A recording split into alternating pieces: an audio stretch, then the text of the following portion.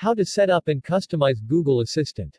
While Google Assistant made its official debut with Allo, it wasn't until the release of the Pixel that we've seen more of what Google has in store for their personal AI assistant. Now, Google Assistant has rolled out to all Android phones running on Marshmallow or later. There are so many ways to use the assistant throughout the day. From getting a daily briefing first thing in the morning to conveniently setting an alarm for the next day and nearly everything in between. To get the most out of Google Assistant, you'll want to know about all the settings and features. And we're here to help.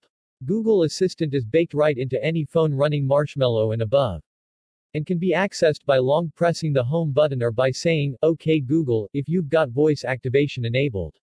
If you're logged into your Google account, but have yet to set up Google Assistant, you can start the process by launching it from the home screen for the first time. And that's that. You might also be prompted to configure voice activation, which just involves you repeating, "OK Google" 3 times. Pretty simple. If you have more than one Google account active on your phone, it's important to make sure Google Assistant is connected with the one you want. Google Assistant is able to pull details from Gmail, Google Photos, and other Google services including your calendar events as well as your Chrome browsing habits.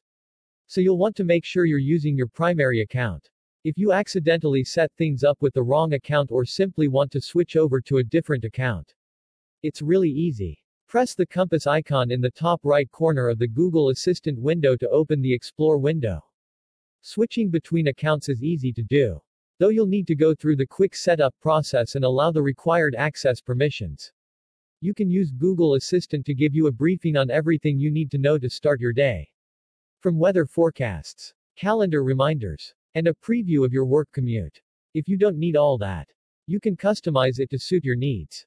You can also toggle weather to end your summary with narrated news reports, music playlists, radio stations, audiobooks, podcasts, or no audio at all. Google Assistant can help you keep up to date on what's going on in the world with its narrated news service. It pulls radio news reports from reliable news sources which you can listen to after your daily briefing or by saying, "OK Google, listen to news." If this seems like a valuable feature to you, you'll definitely want to customize your news sources. Google Assistant will call you by your first name by default, but you can teach it to call you any nickname you want. If you don't like how the Google Assistant is pronouncing your nickname, you can opt to spell it out phonetically by tapping the Spell It Out radio button under Pronunciation. Or you can record yourself saying your name. By default, Google Assistant will censor all offensive words. If you're alright with salty language, you can turn it off quick and easy. Google Assistant will never swear. But now words deemed as offensive won't be censored in the transcriptions of what you say. Your Google Assistant will keep track of not only all your search activity, but also where you were when you made your request. Google assures this data is kept secure and private.